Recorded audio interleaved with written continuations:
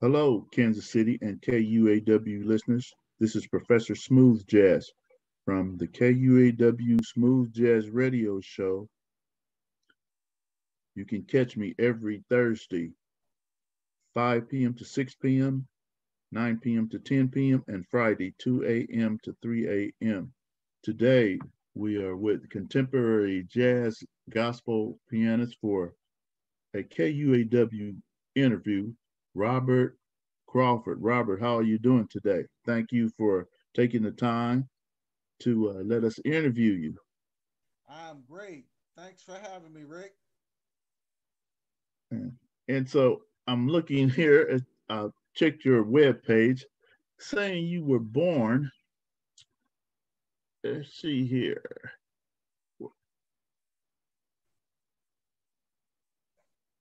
Arkansas, 19. yes, Arkansas. Okay, Arkansas. How could I forget that? I only been to Arkansas a couple of times, and driving up in those mountains there, boy, I'm telling you, I was like, well, I better stay alert. Really, especially at nighttime. I said if I ever go there, I better make sure I got plenty sleep.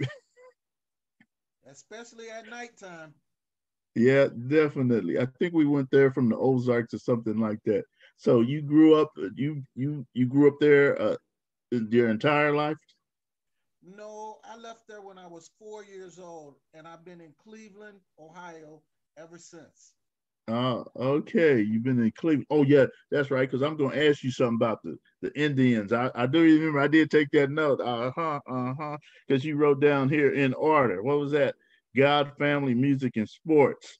That's And then you right. wrote That's something right. down there about the Indians and the tribe and the Browns. The Browns, the Indians, and the Cavs. Yeah, and the Cavs. So, hey, but Robert, so I think I had before. I got some music from your promoter, Adam. I had a I had a couple of no, I had a CD of yours before that because I know I looked. I said, "Oh yeah, I remember. Yeah, I remember you. Yeah, yeah." And so, when did you start your music career? And uh, did you always want to play instruments? I started playing in high school. I started playing trumpet at first, but Okay. I had to sit out a year because they didn't have any instruments for me to play. Hmm. So I came home one day from school and my brother was playing piano and he was really playing it. So I was like, I want to do that. And I started probably around when I was 18 years old, something in there. So you grew up in a musical family? Well, all my brother, well, I have two older brothers and they Hmm. played and we had a little group. You know how we do it. We had a family group. We played the Okay. instruments and the other people sang. Okay. Now, so did this? I know you played. It says you played in what, high school, in junior Yes, high. That's when you yes, started. So did you also? What about in church? Did you also? all the time. Church is what I'm about. Okay. Yeah, that was another place you could really showcase your talents. Well, I mean, that's how you do it. That's where you learn. Church musicians make the best. Yep. Yeah. And it's if they find that's like at our church, some of the little young fellas, man, as soon as they find out they know how to play, hey, let's put them up there, man. Yeah. So were you nervous? What your first experience? What age were you playing it? Did you get a chance to play it to showcase your talents in church? Well, I probably didn't start playing in church till maybe around 23, 24, something Okay. in there. Mm-hmm. Because I really Okay. wasn't that Now, good. okay. Now, how did you get to the contemporary jazz, or what? What did you start out playing when you first started? Well, like you said, I started in church, but after a little while, I started playing in clubs, started doing jazz in clubs. Mm-hmm. So where'd you get the jazz influence? Well, I played with a saxophone player and he needed a keyboard player. So they were doing jazz and we started making money doing jazz. So that's Mm-hmm. where I got it. Mm-hmm. Now, where'd you meet the saxophone player? Did y'all grow up together or something like that? Or? No, we didn't really grow up together. I went to a club one day and he was playing, and the band he was playing with, they really sounded good. So after they finished their set, I went and said, "Man, I want to do that. Mm-hmm. I want how can I do it?" So Mm-hmm. it just worked out that way. That one day he needed a keyboard player, and I was right there waiting. Mm-hmm. Now, were you what you call uh, a musician that kind of pick up the music as you hear it, or were the lessons that kind of brought you along? Well, I play piano by ear. I read music. I read music, but I learned how to read music, and my theory was through playing trumpet. Mm-hmm. And they're in two different keys. Trumpet is in B flat, and Oh, okay. piano is in the key of C. Okay. Oh, okay. Now I see that that you started touring with Gerald Levert and Eddie. Is his father Eddie? Well, we were all on tour together, and they're with the OJs. Their keyboard player, their utility keyboard player, was having a baby, so I had to step in while we were on tour. We were on tour for like 3 months, and it was the OJs, Gerald Levert, and the Whispers. Oh, okay. So yeah, you playing with the man. A lot of people in Kansas City, Gerald Albright and the Whisperers, man. I remember seeing them at the concerts here. Yeah, So and man, Mr. Walker, he has a R&B, old school R&B show. Scatter, yeah, that's the Scatter DJ Scatter. See, so man, he has the whispers going on. Sometimes I'm in the studio, man, he got the whispers and the OJ's going on. that's music. That's music. Okay, so well, tell us about your first CD project.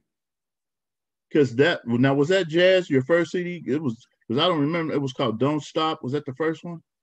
No, that's my current CD right now. Oh, that, no, that's your current. Okay, yeah, your current and your first was "Hands to Head to Hearts." Right, Hit. That's right. right.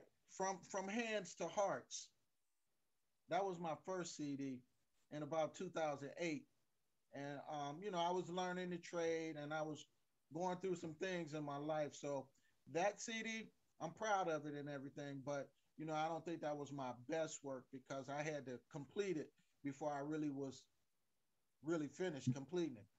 But then in 2017, I made Almost Home, and that was a real come up.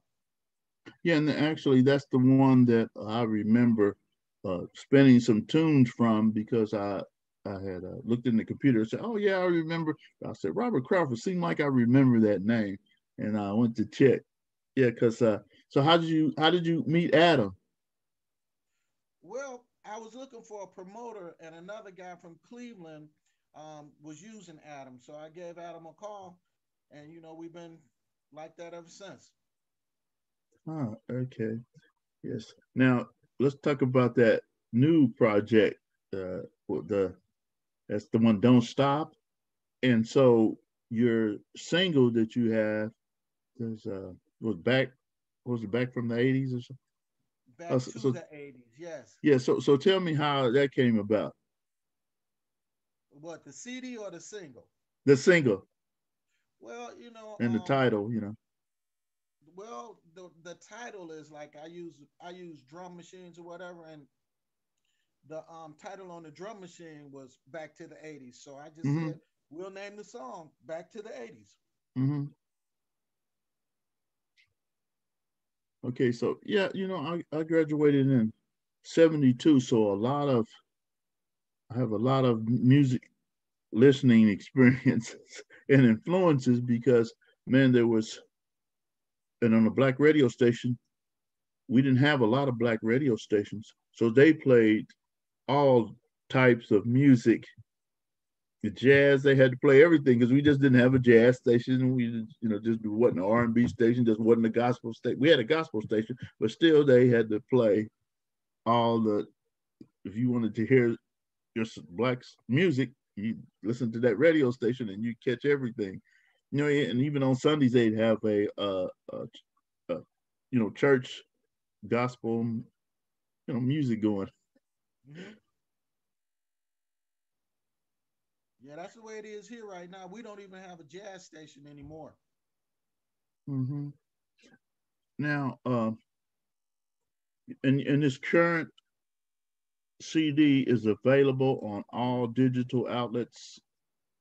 Yes, it is. Any one of them, Spotify, you know, CD Baby, DistroKid, wherever you go, Hmm. Amazon, wherever you can buy digital music.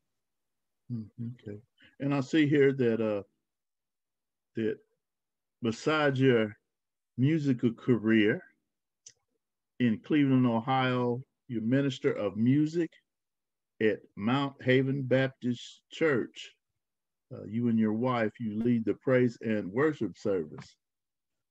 Well, we've moved on from that, but I am the minister of music at a church called Central Bible Baptist Church, Okay. and me and my wife we like to do it together. Okay. Yeah. So I play and Mr. she Walker sings. here, Mr. Walker here. He's a deacon and does a lot of things at his church. Now me, I'm just a Sunday school teacher and just drive the church bus. That's all I do. Man. Well, that's great. That's great. We need it all. Man, I'm trying to remember. I've been driving. Let's see. I just turned 67. Well, I didn't drive, because of the COVID, not driving this last year. But I think I started driving when I was 30. No, 28. Yeah, I've been a bus driver Wow. since I've been 28. I think I started teaching Sunday school around 32. So well, 30 something years, huh? All of that in the same place? Yes, sir. Metropolitan Wow. Missionary Baptist Church. They are really blessed to have you. Yeah, yeah. So now you still have the same sax player you currently playing with in your band, Russell Thompson, Right. That's the only sax player I use. He just the as only good as sax. all of them. Gerald Albright, Boney James, you name it.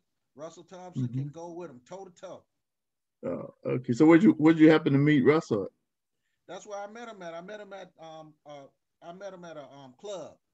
Okay, the club. Okay. Oh, that's the same one same one you still be playing Oh with. yeah, Oh, we've been okay, together for about okay. 33 years. Something in there. Hmm. Now, yeah, and I took a note of this about this order. It says God, family, music, and sports. Now, let me tell you about my little story about the Indians. Now, it was when it had to be near the 90s or 80s. Well, what happened was I used to collect baseball cards, right? Right. So most people, and so I remember Albert Bell was on the team, but his real name, see, his name was Joey Bell, but he You better changed it not to call him Albert. that though. You better not But he call him that changed, unless you want to get in some trouble.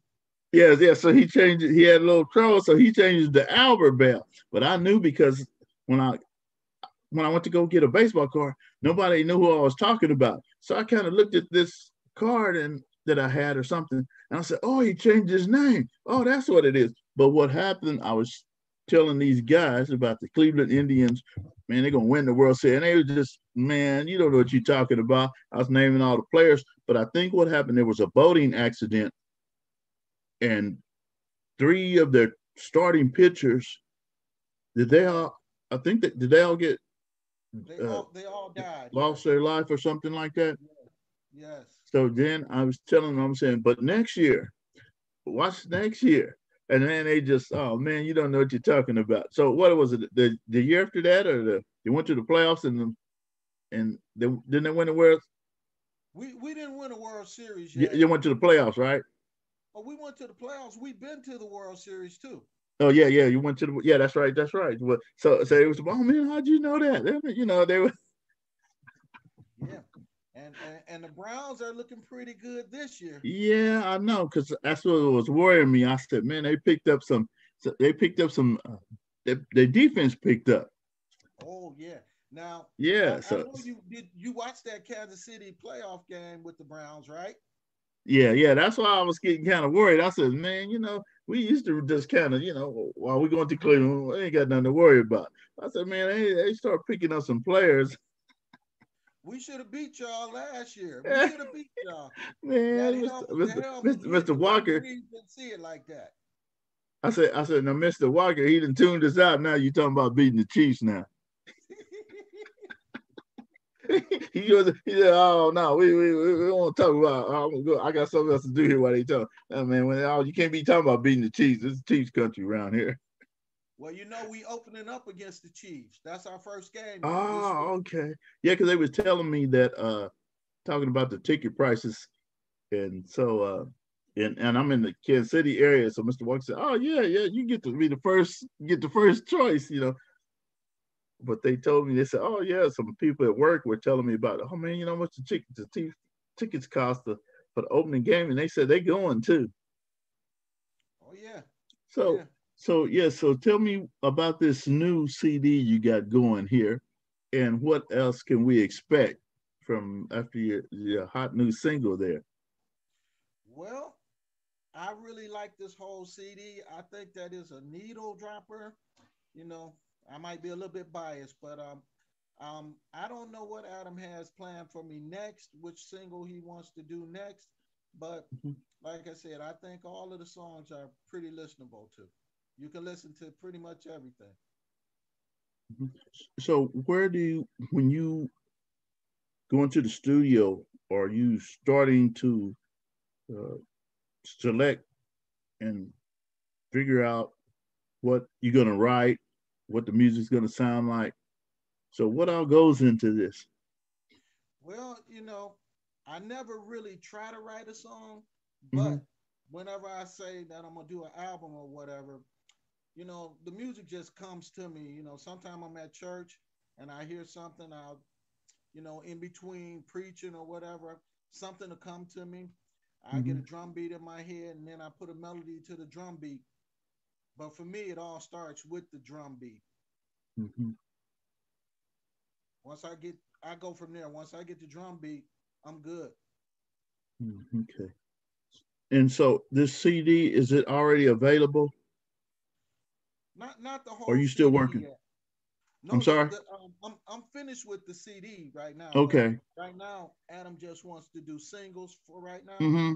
So I don't know what the next single will be, Mm-hmm. but the CD is done.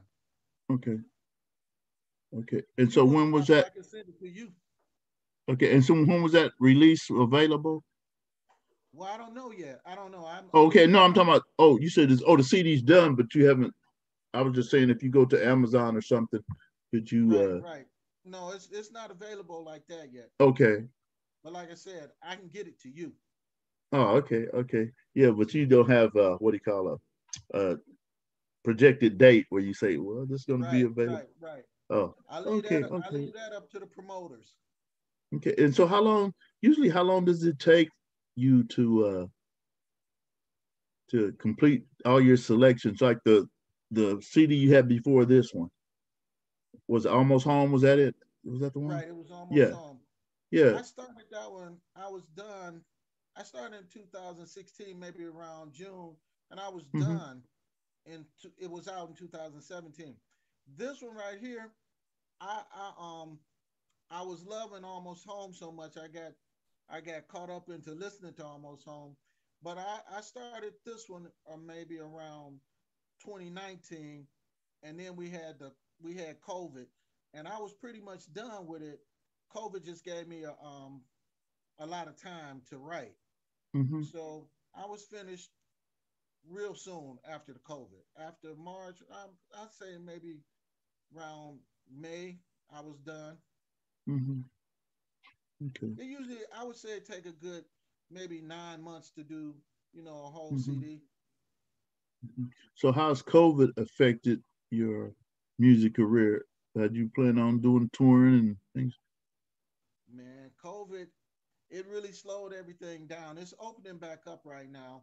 So when it opens up, we'll see. Right now, club owners and promoters or whatever, they're really scared because, you know, they can only have so many people in a venue or whatever. Mm-hmm. So, things are opening back up. So I'm just hoping for the best. Mm-hmm. Yeah. It appears that there's a lot of new music, great new music coming out. So I don't know if it's because everybody's kind of sheltered in, maybe spending more time in the studio. But man, I mean, it's just for my playlist. A lot of times on my morning show, let's see, it's Friday, which will be tomorrow morning. Man, I usually do 25 to 26 selections, and usually I can't play all of them. I have to wait till the next week because man, I have so much new music, and I'm not talking about one before, maybe one or two selections. I just oh man, I'm talking. Sometimes I got five, six, seven, eight selections that I can't get in on the 2 hour time that I have. So I have to wait until the next week, and it's looks like it kind of slowed down a little. But man, right after January, man, it just, I'm telling you. I really believe it's due to COVID because what else did we have to do, man? Wake up, go to sleep, eat, watch TV, do music, go to sleep. Mm-hmm. It's like Groundhog Day. Kept doing the same thing every day, Oh yeah, over and over. yeah, yeah, yeah. Well, you got my prayers and everything, and well, I haven't. I usually would go to the venues, take pictures with the artists, things like that. Man, I haven't been. My camera probably need batteries in it. I haven't used it in such a long time. I know what you mean. I know what you mean. Everything was dry. It's Mm, opening up again though. yeah. And then, how do you feel about even though when it does open up, and being a Christian and having faith in, Jesus, knowing that God's in control of everything, but you still have to follow guidelines Yeah, and watch for your own self and your health. I mean, our bodies are nothing's guaranteed. We're human, and our bodies are susceptible, and so we still have to take precautions. You can pray, yeah, we pray, but we still doctors are there for to help us, to help us stay healthy, and we gotta uh, eat right and try to get our rest, and because our this is a vessel, our bodies. well, I still will be wearing my mask. Yeah, that's what I was thinking. I said maybe I need to. I think I need to go get some more because I just started my little. I'm semi-retired, so after school program. So I was thinking. I said, man, I have to. I went to the store and I was like, man, they don't. They kind of out of mass. I'm gonna have to come back again because I want to keep plenty on hand. And then I try to keep some in my bag, keep one in the car, because just in case I forget. I carry them in all my cars, everything, man, because Yeah, yeah. I'm not going in a venue without it. Yeah, yeah. Because sometimes I have it sitting, I sit right near the door, and I said, "Man, where's my mask?" I said, "Oh, now since I have to get in my reserve, I got to make sure I replace it." That's right. I got a lot of them too. Yeah, yeah. So it's almost like, "Don't go home." What was that commercial? "Don't go home without it." That card or something like that. I can't remember, insurance or whatever it was. Right. It's like don't leave home without it. Yeah, don't leave home without it, just in case. And have Right. a couple of extra ones on hand. That's right. So, is there any other thing that you would like to tell the listening audience? And then I want you to leave your info where they can look and see where you can be reached or any new news or information for your websites. Well, I want to thank you guys for having me. I want to thank you for playing my music. Hope Mm-hmm. you like it. And I want to thank everybody that's with KUAW that was a part of this interview. All the listeners for listening in, for calling in. Support jazz music, support music because that's what it's all about. You can reach me at Robert Crawford Music. That's my Instagram, or you can go to my website, keyedupproductions.com. I'm easy to reach. All my info is on both of them. Okay, well, thank you for taking the time out. Man, I know how sometimes we started out a little earlier and we trying to make sure we make the connections and everything. That's So, right. prayers for you and your family. But when that game starts, whenever it starts, I'll be praying for the Chiefs to win. Well, I'm gonna be thinking about you, Rick, when it happens, because I think we got something for you guys this year. All right. Well, thanks again, and you take it easy and prayers. Same to Looking you, forward to man. that. Looking forward to whenever when you release that CD and everything too. Thank you, man. I really And appreciate you and, for and I'm gonna for have to for thank Adam speaking for to us. help. Thanking Adam for helping me set everything up, get everything, you I appreciate it. going. All right. Thank you Bye so bye. much. Okay. Okay. Bye bye.